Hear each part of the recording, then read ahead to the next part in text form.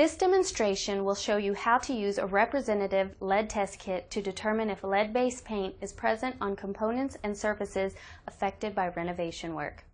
EPA's renovation, repair, and painting rule assumes that any house built before 1978 contains lead-based paint, unless the house has been tested and the results indicate that the house does not contain lead-based paint. As a certified renovator, you are required to use kits that have been recognized by the EPA. Test kits recognized by EPA can be used by certified renovators as well as certified risk assessors and inspectors to check for lead-based paint. Until September 1, 2010, EPA requires the use of test kits that determine that lead-based paint is not present on the surfaces tested. To be EPA recognized after September 1, 2010, a test kit must be able to determine whether or not lead-based paint is present. If the kit gives a positive result on any of the tested surfaces, lead-safe work practices must be used. Alternatively, the surfaces could be sampled by a certified lead inspector or risk assessor to determine whether or not lead-based paint is present. All test kits currently on the market are colorimetric tests for lead. That is, they change color when lead is present. Different test kit chemicals produce different colors when lead is present. The test kit I am going to demonstrate serves as one example of an EPA-recognized test kit. It is not the only test kit that is available. Before testing for lead, it is important to review the manufacturer's instructions and have all the necessary supplies on hand to perform the test in a safe manner.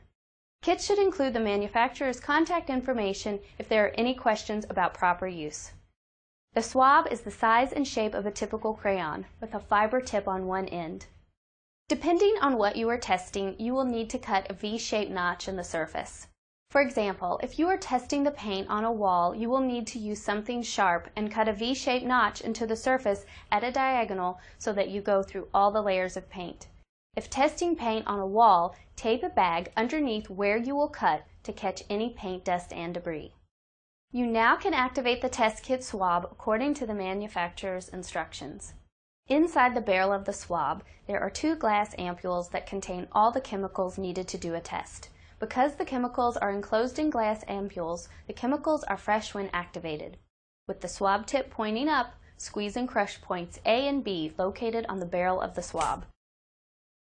The swab must be used immediately after crushing. Now, with the swab tip point down, shake twice and squeeze until a yellow liquid appears on the swab tip. The swab is now activated. Once the swab has been activated, all testing must be completed within 2 minutes. While squeezing the barrel of the swab, rub the swab tip on the notched area of the paint for 30 to 60 seconds.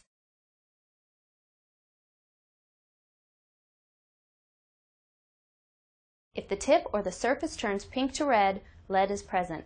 If there is no color change, it indicates that the surface is safe and does not contain lead-based paint. To ensure that the chemicals mix properly, use the confirmation card, which contains lead, included in the kit. If the kit is working correctly, a pink or red color will appear on the confirmation card. Although the swab is not designed to be a quantitative test, that is, to provide a measurement of the actual lead level, the more intense the shade suggests the higher the level of lead. Any pink to red color change indicates the presence of lead and should be considered hazardous. Each swab should only be used to test one surface. Test kit sampling is intrusive and damages each surface tested. Following each test, safely clean up your work area. It is important to review the manufacturer's instructions on how to detect lead on other surfaces, as well as any special testing instructions, such as avoiding color leaching, which is when a paint color, such as red, discolors the swab while it is being applied to a surface. It should be noted that the list of acceptable test kits will change over time.